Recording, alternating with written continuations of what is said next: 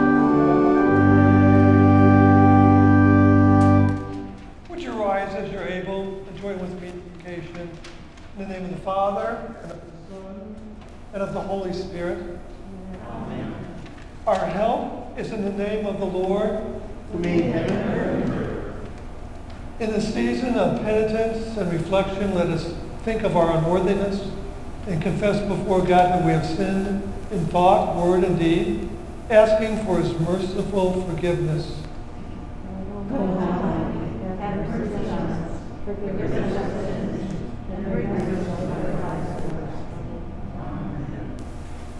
Almighty God, Heavenly Father, has had mercy upon us and has given his only Son, our Immanuel, to die for us, and for his sake forgives us all of our sins.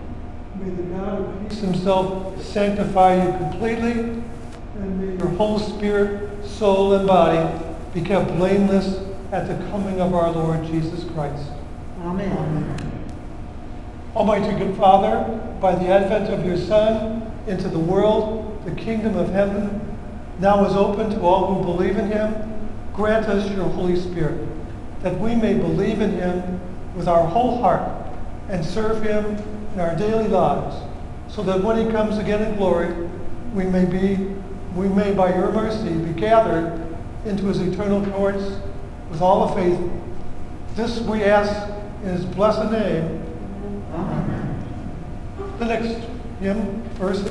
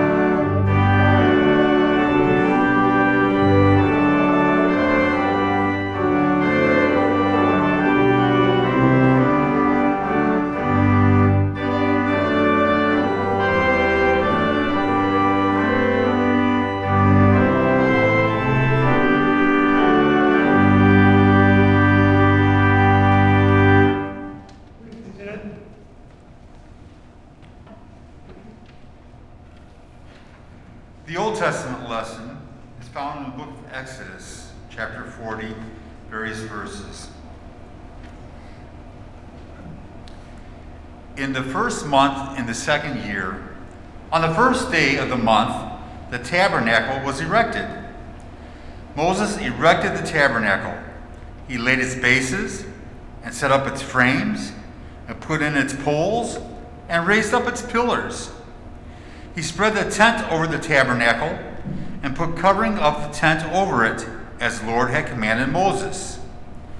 He took the testimony and put it into the ark, and put the poles on the ark and set the mercy seat above on the ark. And he brought the ark into the tabernacle and set up the veil of the screen and screened the ark of the testimony, as the Lord had commanded Moses. Then the cloud covered the tent of the meeting, and the glory of the Lord was filled the tabernacle. And Moses was not able to enter the tent of the meeting because the cloud settled on it, and the glory of the Lord filled the tabernacle. Throughout all their journeys, whenever the cloud was taken up from over the tabernacle, the people of Israel would set out. But if the cloud was not taken up, then they did not set out till the day that it was taken up. For the cloud of the Lord was on the tabernacle by day, and fire was in it by night, in the sight of all the house of Israel throughout all their journeys. This is the word of the Lord. Thanks be to God. The Psalm 86. Incline your ear, O Lord, and answer me, for I am poor and needy. Preserve my life, for I am godly. Save your servant who trusts in you. You are my God. Be gracious to me, O Lord, for to you do I cry all the day. Gladden the soul of your servant, for to you, O Lord, do I lift up my soul. For you, O Lord, are good and forgiving, abounding in steadfast love to all who call upon you. Give ear, O Lord, to my prayer. Listen to my plea for grace. In the day of my trouble I call upon you. You answer me. There is none like you among the gods, O Lord, nor are there any works like yours. All the nations you have made shall come and worship before you, O Lord, and shall glorify your name. For you are great and do wondrous things. You alone are God. Teach me your way, O Lord, that I may walk in your truth.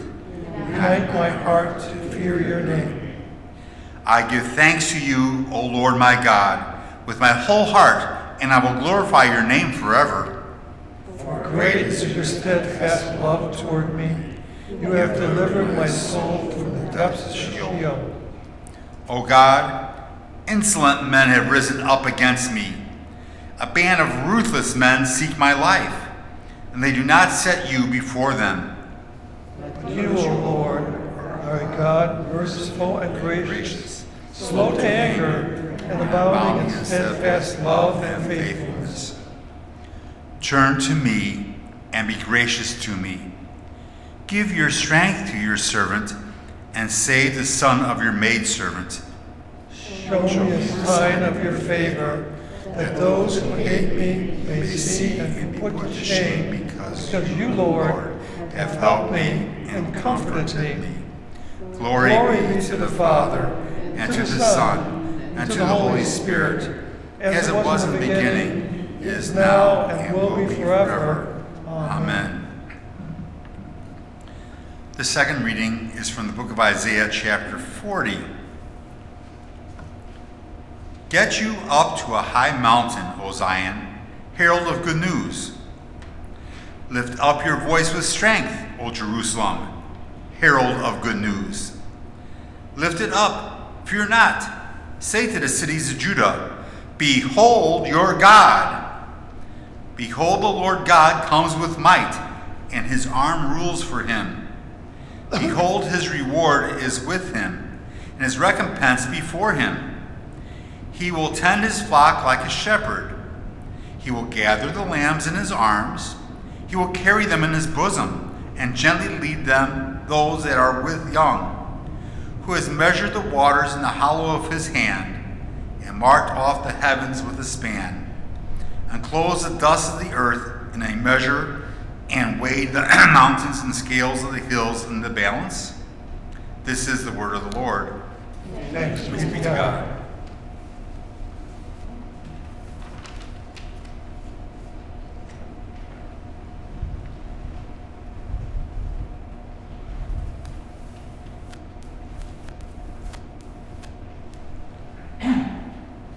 Join with me. We beseech you to hear us, good Lord. We pray for your people here and everywhere that you would inspire. The verses, I saw in the night visions, and behold, with the clouds of heaven, there came one like a son of man, and he came to the Ancient of Days and was presented before him. And to him was given dominion and glory and the kingdom, that all peoples, nations, and languages should serve him. His dominion is an everlasting dominion which shall not pass away. And his kingdom one that shall not be destroyed. The Holy Gospel according to St. John, the first chapter. Glory to you, O Lord. And the Word became flesh and dwelt among us, and we have seen his glory. Glory as of the only Son from the Father, full of grace and truth. John bore witness about him and cried out, this was he of whom I said, he who comes after me ranks before me, because he was before me. And from his fullness we have all received grace upon grace. For the law was given through Moses, grace and truth came through Jesus Christ. No one has ever seen God, the only God, who is at the Father's side. He has made him known. This is the gospel of the Lord. Praise to you, O Christ. The next hymn.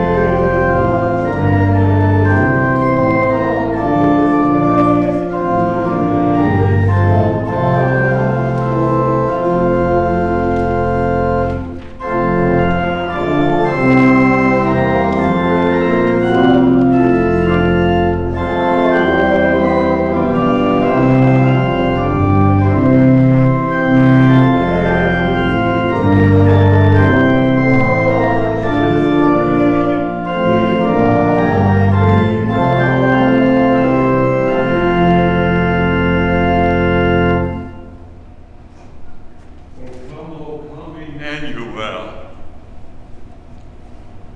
Amen. During the season of Advent, we often sing the hymn, O come, Immanuel. Immanuel comes from the Hebrew. It means God with us. We all know that from the name of our own congregation.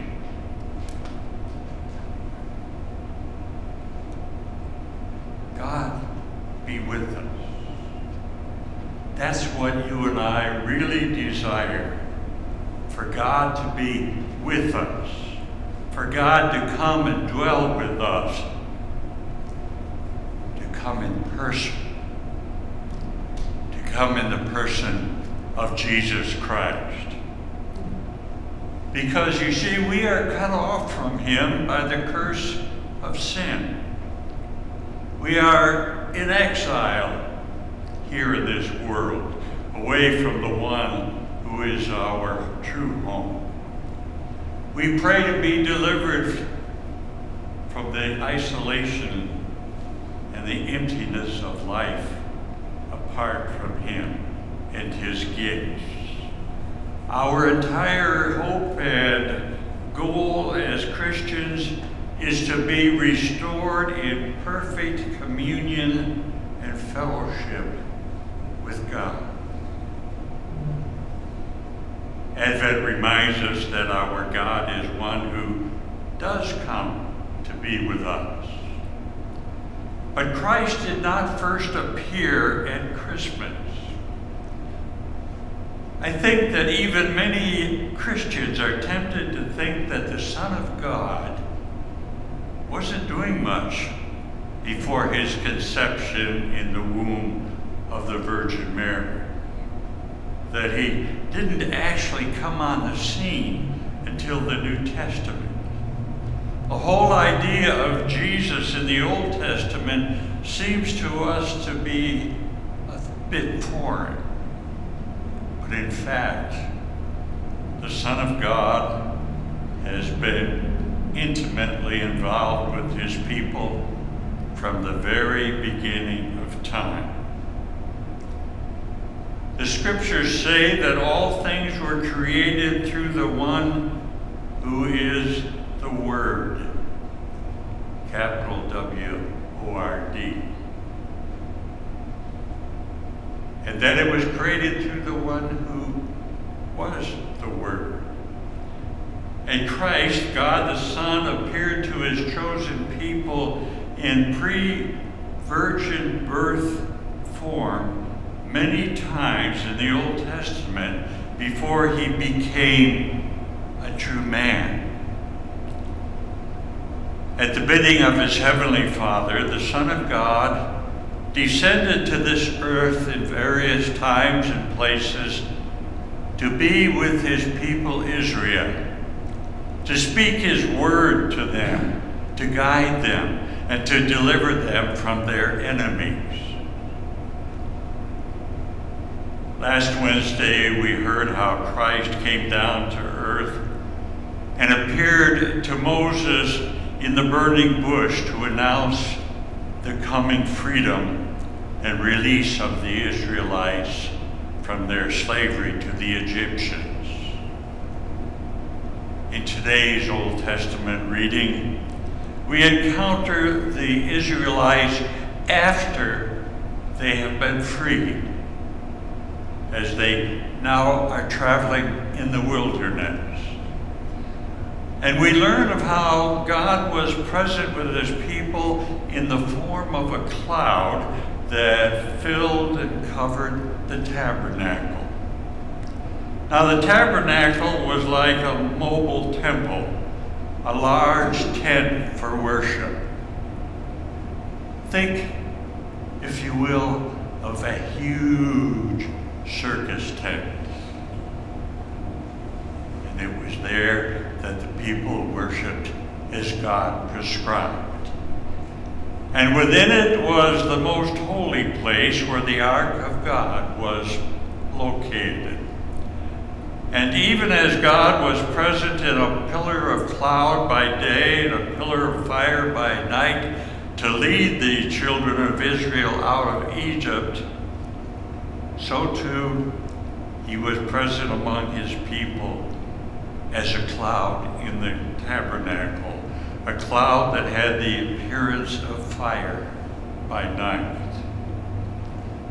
And when the cloud rose above the tabernacle, the Israelites would journey.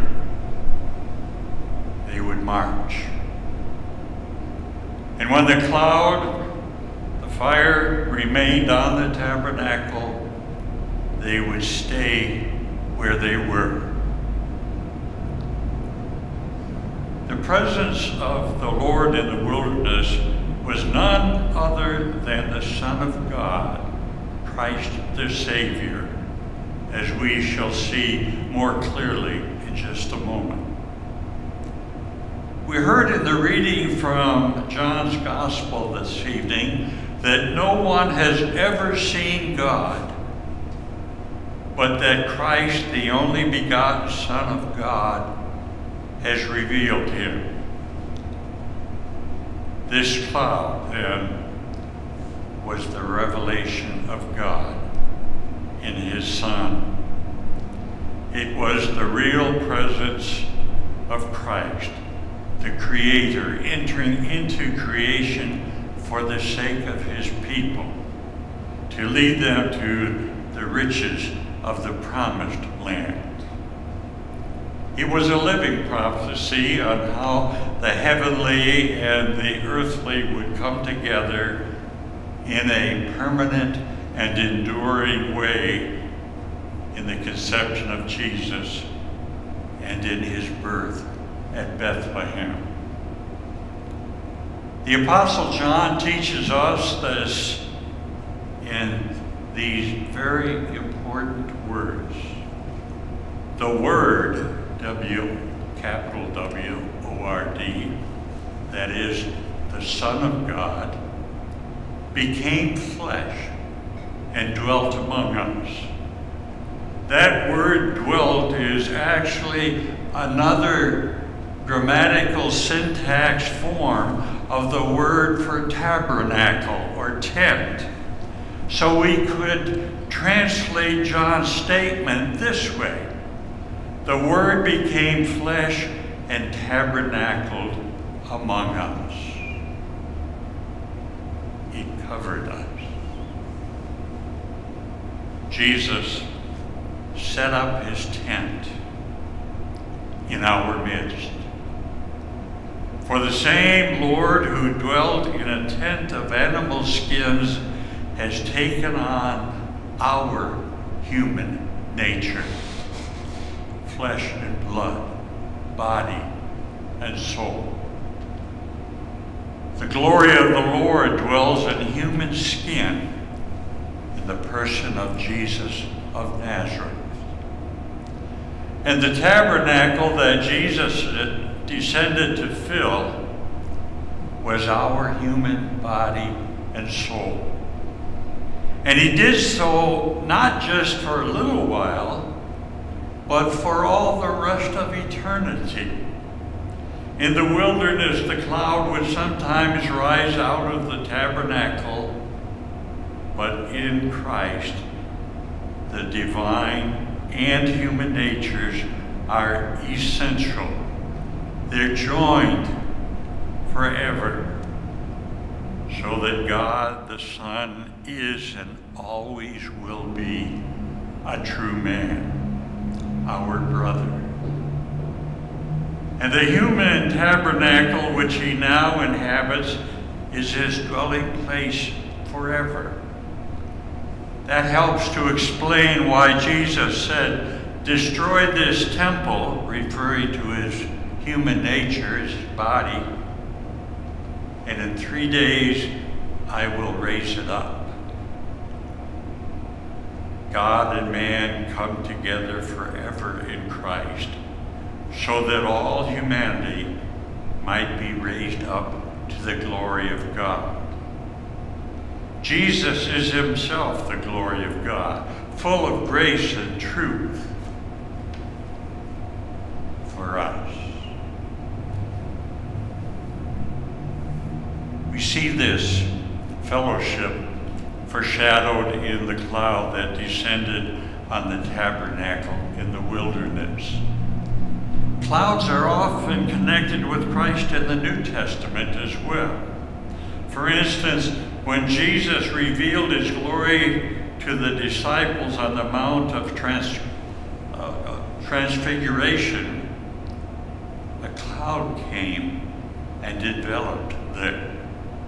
When Jesus ascended into heaven, it was a cloud that hid him from the disciples' sight. And what are clouds made of? But water. It is through water that Christ is present for us in baptism to make our bodies his temple, a tabernacle for his Spirit. It's also written about Jesus that he will come in the clouds with power and glory to bring the redemption of his people to its fulfillment. Revelations 21 describes the fulfillment of our Advent hope to come on the last day. Behold, the dwelling place of God is with man. He will dwell with them, and they will be his people, and God himself will be with them as their God. He will wipe away every tear from their eyes, and death shall be no more. Neither shall there be mourning, nor crying, nor pain anymore, for the former things have passed away. No more exile or isolation. We will experience the fulfillment of the Lord's name, Immanuel. God is with us. Therefore, as we prepare in this Advent season, both for Christmas and the second coming of Christ, let us be like the children of Israel traveling with the cloud of the tabernacle. Let us faithfully and patiently follow our Lord Jesus across the wilderness of this fallen world, through the grave, and into the resurrection in the promised land of the world to come. Amen. And now may the grace of our Lord Jesus Christ,